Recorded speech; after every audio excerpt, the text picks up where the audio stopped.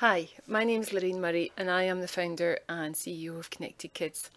And I'm going to share with you a little bit of advice in terms of your children if you're trying to encourage them to practice meditation by themselves. And it was a question that came up by someone who's been on our Connected Kids programme, who's trained to be a professional meditation tutor for kids.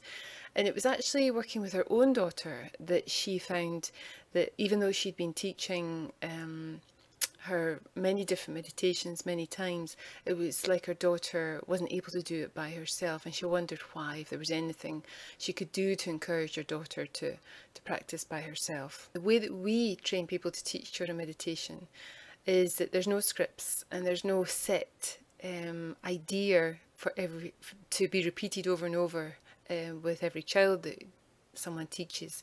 That really what we do is we come from a very authentic, heart-centered space and we connect to children. So we develop mindful activities or guided meditations based on maybe their interests, but also their energy, who they uniquely are, so that when we're delivering those words in a mindful way with them, we're really being present with them. We're really offering them something that supports who they are in that moment. That connection that's made with a young person, they prefer to be guided. They prefer to be with someone who they feel is very present. And in this case, it was a mother and daughter.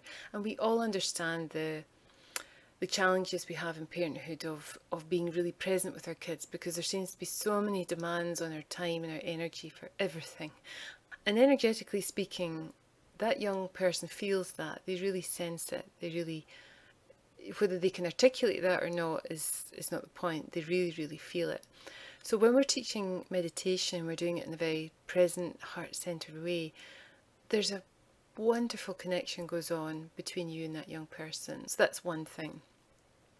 The second thing is that, asking a young person to just take themselves off on a guided meditation if they don't have access to something that's recorded. So as an adult even, learning to be able to practice on your own without being guided by someone else can take, quite a lot of practice. Sometimes as a beginner to meditation, adult or otherwise, it's really easier if someone is giving you the words and you're just responding to it and, following the instruction, the guidance of this meditation that you're on.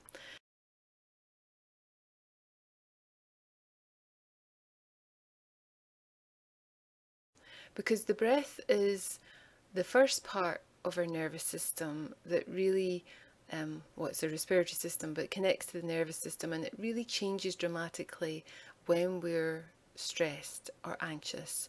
And that feeling of stress or anxiety doesn't necessarily mean that the threat that we perceive is real.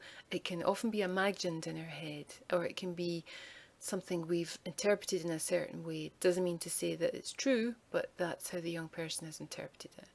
So the breath changes, and when the breath changes, either holding the breath or really breathing fast or not breathing with any kind of relaxation and depth, then it really does activate the nervous system as well to respond with that fight, flight or freeze. And that's how anxiety, starts to build up. So by helping a young person to realise, to check in with the breath and to check in with their body, and to do that just when they're going about their day-to-day life, when they're writing in their book, or when they're reading a book, or brushing their teeth, or brushing their hair, or waiting for dinner, or eating their food, all these different things, all these activities which we usually do quite mindlessly, offer themselves up for some mindful practice. Paying attention to touch, taste, smell, sight, sound, any one of these senses during that activity is a little microcosm, a little mini pocket of meditation practice that your young person is doing. And what that will do each time they do that is it will help just to either reset their nervous system so they're in that more relaxed state, or it will take them out of a potentially highly agitated state. And there's a multitude of ways that you can help children notice the breath as well.